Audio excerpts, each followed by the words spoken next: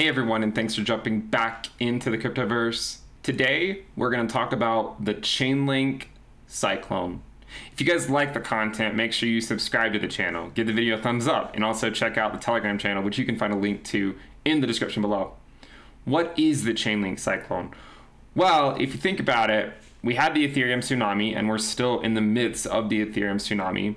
We also have to pay our respects to Bitcoin, because how do tsunamis often start? An earthquake.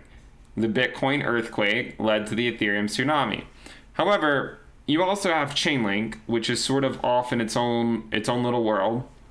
The reason I say that is because it doesn't really tend to obey the rules that the market cycle generally lays out. And how many cryptocurrencies have a valuation of Bitcoin against Bitcoin that look like that or anything close to it? So the Chainlink Cyclone, in my opinion, is coming. I think it's coming this year. It could be very soon, could be this summer, could be later in the year, but I do think it's coming. I think it's going to take us to a 3-figure Chainlink, and we know, what do we need for the Chainlink Cyclone? What do we need? We need a Bitcoin that is no longer in price discovery mode, and we need the entire, we need Bitcoin to be calm. That's what we need. It's as simple as that. That's the recipe. We told you guys what the recipe we needed for Ethereum. That's the recipe we need for Chainlink. Is Link likes to move when the market's not moving. So when Ethereum's going crazy, like it is, like it has been for the last few days, Link hasn't really been doing much of anything. Yeah, it's gone up a few dollars, but we're not getting out of bed for a like a $44 Link or something. So what I would say is, for the Chainlink Cyclone to occur, we need time. And I've been arguing all along for years now that Link is too risky not to hold. Now this chart here shows the Link Bitcoin valuation color-coded by the risk metric, okay? Color-coded by the risk metric.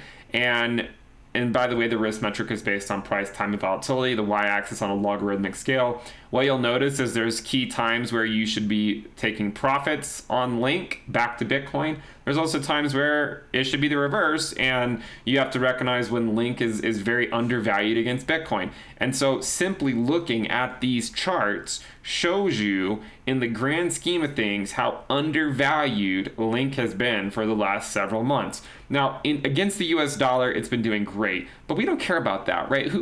Who has time? Who has time for that right now? We want to talk about how do we value things in Bitcoin, and then how do we value things with respect to Ethereum. We don't really necessarily want to, pat ourselves on the back for it going up against the US dollar, because basically everything known to man is going up against the US dollar right now. So with that said, this is a Link Bitcoin valuation. Let's put it on the secondary, or the risk metric. Let's put the risk metric on the secondary y-axis. You'll see there's 3 key times in the past where Link has gone up into the 0.9 to 1 risk band against Bitcoin.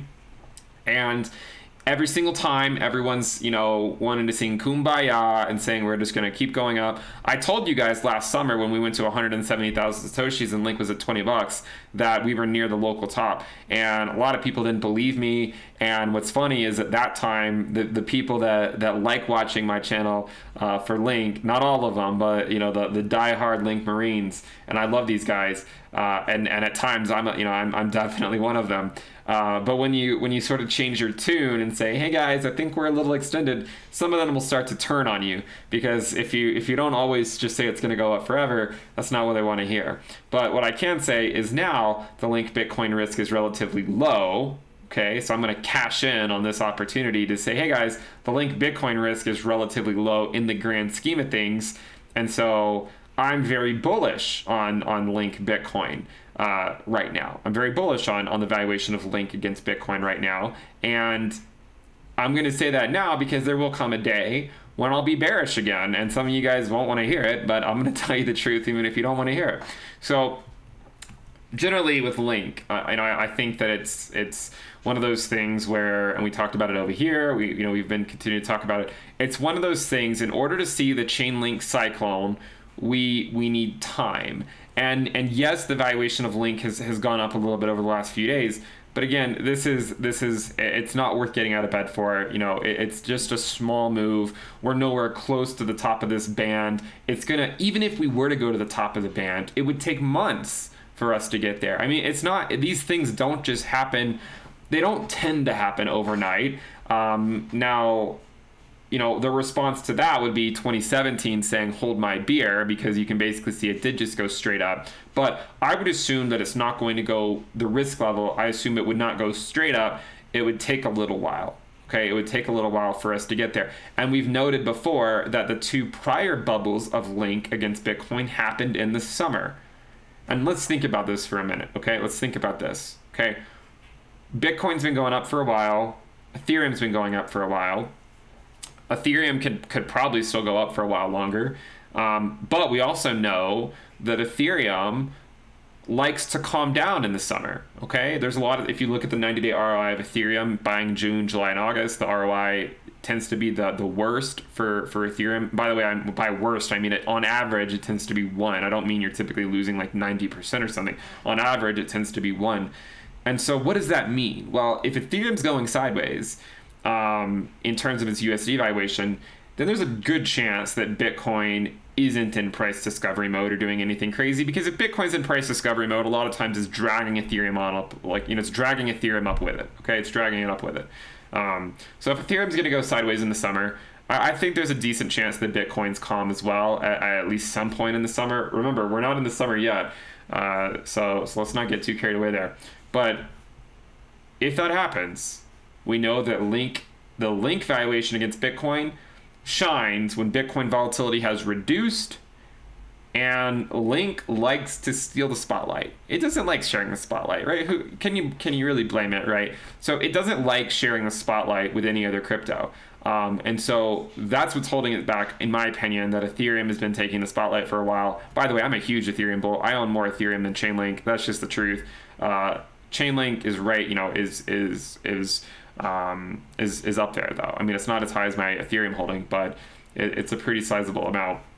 So I'm pretty bullish on Link. Now you might say, well, Ben, if Bitcoin corrects, let's say Bitcoin has a nasty correction to like 40K or something, or 30K even. Let's say Bitcoin had like a nasty correction.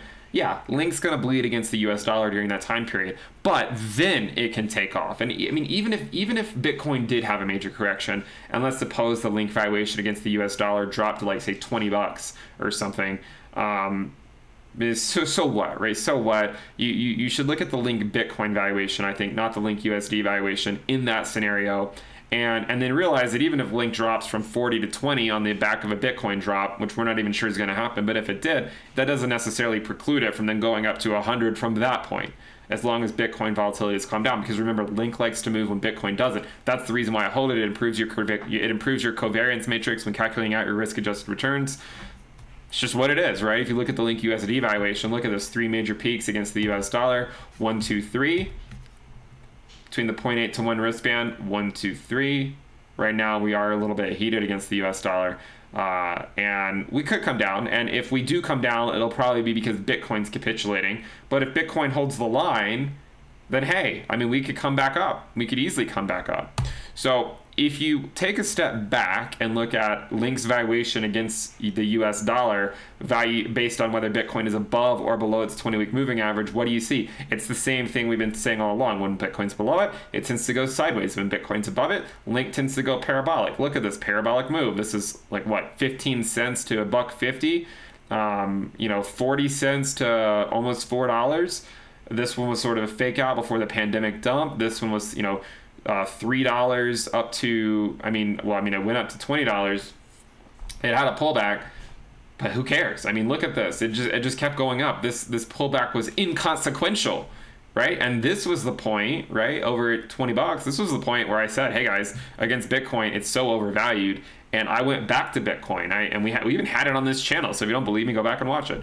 We went back to Bitcoin at that point, and right in time for Bitcoin to go up. So I think the risk metrics do work out. By the way, if you're curious about the risk metrics, make sure you check out the bull market sale for the premium list in the description below. You can sign up at the lower rate. Make sure you guys lock that in. Definitely check it out. You get access to the weekly reports and videos, the risk levels, the risk dashboard, the Into the Cryptoverse app. If you sign up by Friday, you'll get access to the first Into the Cryptoverse NFT. If you fill out the form, you'll get access to trading view indicators and more. Make sure you guys check it out. Link Bitcoin's valuation based on whether Bitcoin's above or below the 20-week. You can see it doesn't really matter. I mean, it sort of just does its thing.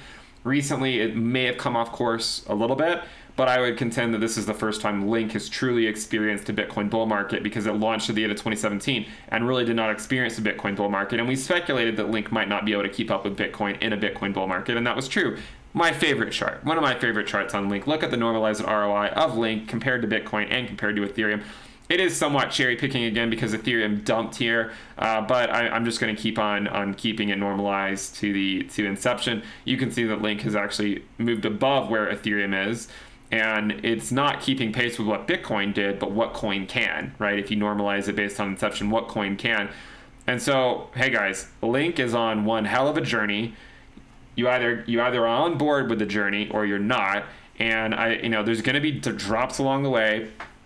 I can assure you that when Link dropped from $12 to $8 back in December, I got an earful from a number of you saying, oh, well, you said Link was too risky not to hold. But remember, there's going to be drops. They represent opportunities, okay? There's going to be drops. If I can guarantee you one thing, about crypto in general, there will be corrections. It's what happens between those corrections that matters, okay? There will be corrections. There will be corrections. By the way, I mean, you can see how well Link has been keeping up with Bitcoin and Ethereum. Here it is on a log scale. Now we're going to switch it over to TradingView. All right, Link. I mean, I meant to make this video earlier today. It was like $42. Now it's at $45.80. So why is it doing well? Bitcoin's moving sideways. Bitcoin's not in price discovery. Bitcoin's not flirting with price discovery. Bitcoin's moving sideways. Okay, so I think there's a decent chance here, as long as Bitcoin holds the line, that Link's going to continue to rally. Okay, so we need Bitcoin to hold the line. If Bitcoin doesn't hold the line, then we're obviously going to come back down a little bit. But look at the Link USD valuation. Let's switch it over to the weekly time frame.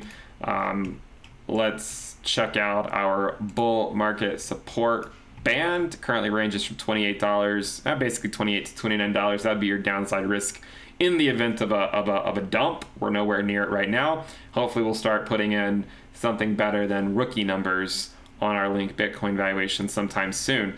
The Link Bitcoin valuation is a little bit more interesting. We fell off our exponential fit band to quote unquote non-bubble data on the Link Bitcoin valuation, but I told you guys about 2 or 3 weeks ago that we had a weekly close above the 20-week SMA, and that it was time Link gets its act back together. Okay, it was time Link got its act back together. We're above the 20-week SMA against Bitcoin, and I'm hoping we can get back on track. To get back to where we were last summer, we would need to go to a very modest 170,000 Satoshis, which would represent another 100% move against Bitcoin, which for an invariant Bitcoin would put us at around $100 Link. So again, to some degree, I think Link is still playing in the sandbox. In terms of what I think it's truly capable of. If you look at the Link Ether valuation, this is the only bearish trend right now, I think, against Link, is that against Ethereum, it is still somewhat bearish, but most coins are. If we see this close above the 20-week SMA, which to do so, it would need to come up another 15% or so, then I'm going to be even more bullish. Okay, let me rephrase this. I'm already bullish on Link. I'm bullish on Link against Bitcoin. I am bullish on Link against the US dollar, but the risk against the US dollar is higher. Definitely bullish on Link Bitcoin. On Link Ether, I could take it or leave it, right? I'm a huge Ether bull. If Ether wants to continue the show, I'm on board with that. If Link wants to join the party, I'm on board with that. I think that Link could do even better against the US dollar if it's also above the Link Ether 20-week SMA, because this is the same thing we bounced off of for so long, and when Link was very, very bullish. So hopefully Link will get back on track. Hopefully, we'll push hopefully 50 bucks. Maybe we'll go to 75, maybe 100. Remember, these things take time. I would not expect everything to play out in a day or a week or a month. They take time, and they take a lot of time. And as we showed before, the major Link Bitcoin bubbles have happened in the summer. I mean, at least the last two. So this one happened in August. This one happened in July. And remember, if you look at this on a linear scale, it looks a lot like our textbook bubble that we've talked about before. Okay, a reversion to the mean which we had, and now we're starting to move up. We're now at a modest 85,000 Satoshis. If you guys like the content, make sure you subscribe to the channel. We're going to be following the weather report on the Chainlink Cyclone, the Chainlink Cyclone very, very closely. So if you guys like the content, make sure you subscribe, give the video a thumbs up, check out the Telegram channel, which you can find a link to in the description below. Remember to check out the premium list, intothecryptoverse.com. If you want to pay with crypto, you can do that too. Check out the bull market sale, lock in the lower rate, find that in the description below as well. And I will see you guys there. Thank you guys for tuning in, subscribe, and I'll see you next time. Bye.